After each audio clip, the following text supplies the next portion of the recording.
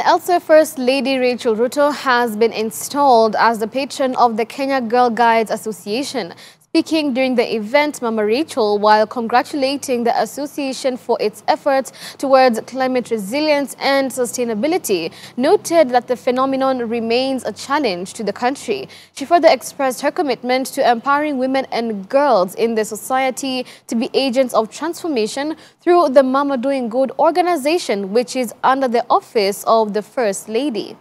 Following your leadership team visit, I was left thinking and asked myself this question: why do we have a special date set aside to think? As I did my research, I learned that the World Organization of Girl Guides and Girl Scouts observes the World Thinking Day so that women and girls have space to freely express their ideas.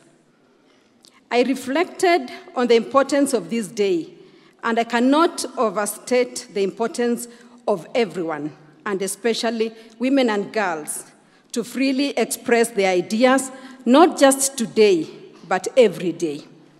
I am in complete support of this day.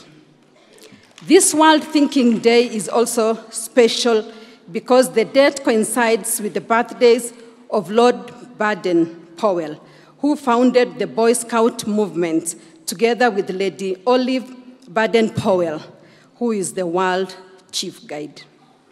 I was impressed watching the girls perform with passion, dignity, and grace.